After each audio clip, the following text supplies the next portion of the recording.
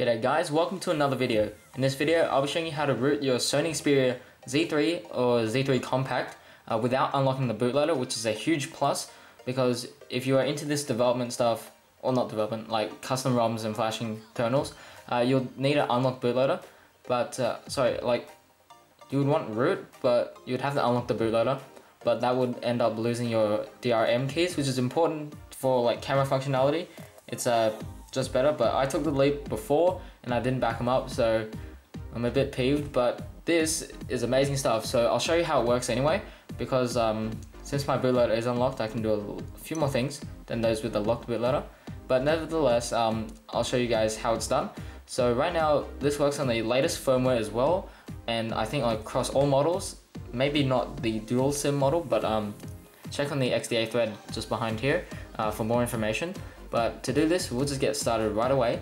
So get on your phone and go into your settings and scroll all the way down to About Phone, and you want to enable developer options. Just tap on the build number 7 times, and as you can see, my build number is 230A2.93, which is essentially the latest one.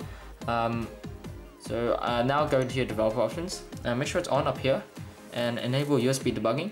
Now for driver installation, I don't think you need to install any, as Windows should install its own, especially for ADB, but if it uses fast boot or flash mode, you'll definitely need drivers. So I think you should be able to plug it in and it should be able to detect your phone immediately.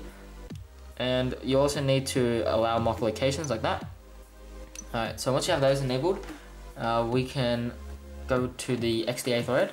So I did actually personally test this with the developer, I did help him to get it working a bit. So just scroll down a little and click on the blue download version 2 link, and that should be, oh, that's very quick. So only 5 megabytes, and this cool thing, you can just extract it anyway. So I'm going to open up a folder for it to pop itself into. It'll just be in my downloads anyway. So we'll just wait for that to finish, which will be a couple seconds. And once it has finished, now right click and just extract it to wherever you like. There should be 2 files in their folder and install.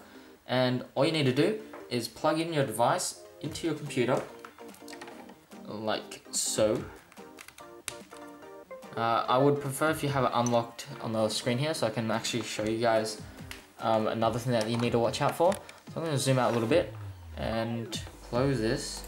Alright, so all you need to do now is run the install app, or install.bat.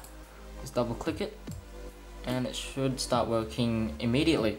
So we'll give this a couple seconds to send its files over and to install the exploit. So that's a couple seconds, and we'll just leave this to do its magic.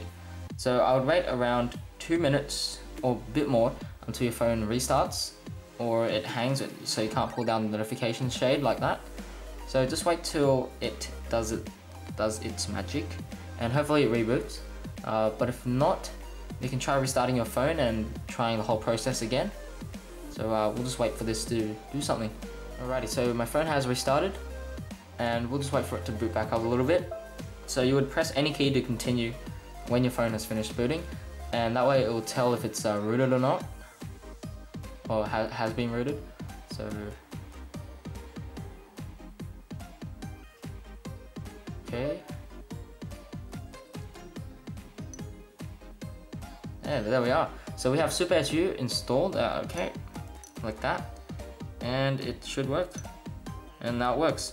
So now if we press OK, or like press anything, it should actually look for the root files on our phone, and it should say something.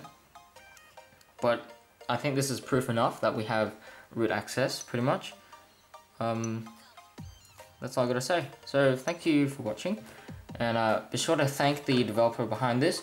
There are a couple of people behind all this, so it's pretty cool actually, and you can actually flash a recovery right from the with root. So head over this link within the post. I'll put it down the more info, so you can actually root it. And here we are, a super user request.